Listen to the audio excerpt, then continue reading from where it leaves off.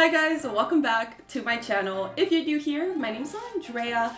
How are you guys doing? I hope you guys are doing well. I'm back with another video. Today I'm going to be sharing with you guys tips to help you save some extra cash, because who doesn't want to save some extra dollars, right? In the title I mentioned that this video is for women, but of course any of you can benefit from these tips. Number one, keep your skincare routine simple. So I did some research on skincare, and basically I found that most dermatologists agree that expensive skincare products aren't necessarily better than less expensive skincare products, and in fact most dermatologists recommend products that are actually not that expensive. I also found out that most over-the-counter anti-aging products, like this retinol for instance, they don't actually provide any significant benefits, and this is because they don't have active ingredients at a high enough concentration to actually provide that anti-aging benefit that we're looking for. So yeah, you're probably spending, $30 on this and it's probably doing nothing. I've personally narrowed down my skincare routine to just 3 products. I use the Cetaphil skin cleanser. I use the version from Dollar Tree though. I literally got this for like $1.25 and it works just as good as a Cetaphil. I'm wearing makeup right now, but I have pretty nice skin, y'all. And this is all I use. And I have normal to oily skin. And then I use this moisturizer from CeraVe. It has SPF in it, so I don't have to buy like a separate sunscreen. I usually also get the generic version. Then I use the PM moisturizer. I'm not here to condemn anyone's skincare routine. What do I know, right? But I would encourage you guys to be open to exploring a skincare routine with less products. Not only will it be less expensive, but it might actually be better for your skin overall. Get your hair accessories at Dollar Tree. Have you guys noticed how expensive hairbrushes are? I think the cheapest ones I can find at like Target and Walmart are at a minimum like $5. At Dollar Tree, you can get a hairbrush like this for just a little over $1. I've had this hairbrush for the longest time. It's durable. You can get hair ties for really cheap, cute hair clips. You can get nice headbands, bobby pins. The possibilities are endless. I'm just kidding. Find ways to save on beauty services. You need to make a list of the beauty services that are non-negotiables for you. For instance, for me, I like having my nails done, I like getting eyelash extensions, and I like getting my hair done. I don't have my eyelash extensions done right now or my nails, but I like getting them done, okay? I used to pay I don't know, maybe close to $130 for my eyelash extensions.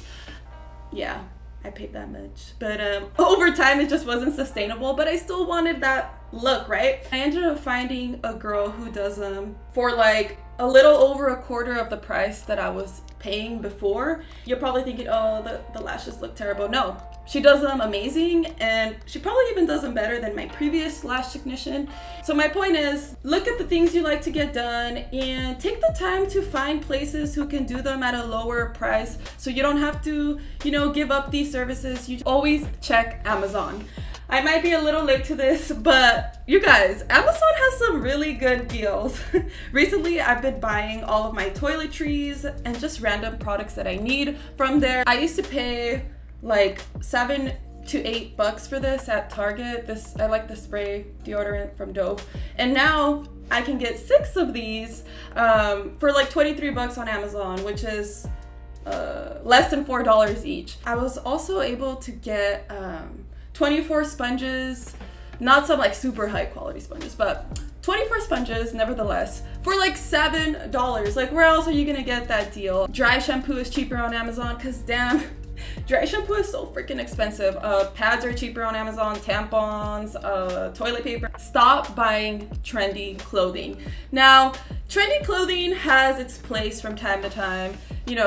Sometimes there's really cute trends that you just have to hop on. But for the most part, investing your money in trendy clothing is just not worth it. I think it's so much wiser to just spend your money on basic pieces of clothing, like timeless clothing items, clothing that has neutral colors, and clothing items that you can re-wear with different outfits. Stop buying new outfits every time plans are made. Now, I'm very guilty of this, okay? I know how exciting it is to wear a new cool outfit when you go out with your friends or maybe on a date. but it's just not sustainable, not worth the money. I mean, think about all the ways you could use that money. In an odd way, I think it's kind of cool to not buy new outfits every time you go out because it forces you to be creative with the pieces of clothing that you have. Take it as a challenge, okay? That's one way to see it. I just think it's important to have some rules. Maybe you're only gonna buy a new outfit when it's a very special occasion. Have the confidence to negotiate and ask questions. Now, this is really important when it comes to getting services done, like at the mechanic, or when you're making a big purchase, like a car. In an ideal world, you should be able to trust the people who do services for you because they're like the experts or whatever.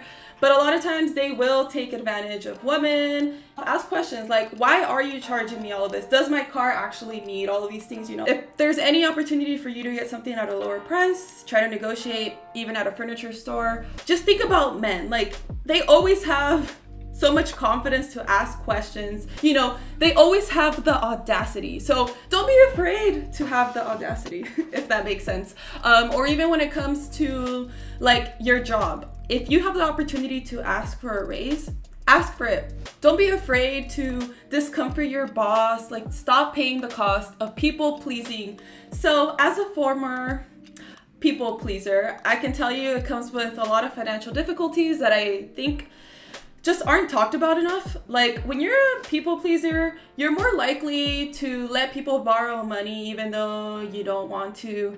You're more likely to accept invitations to go places and spend money even though you really like didn't want to go to that place.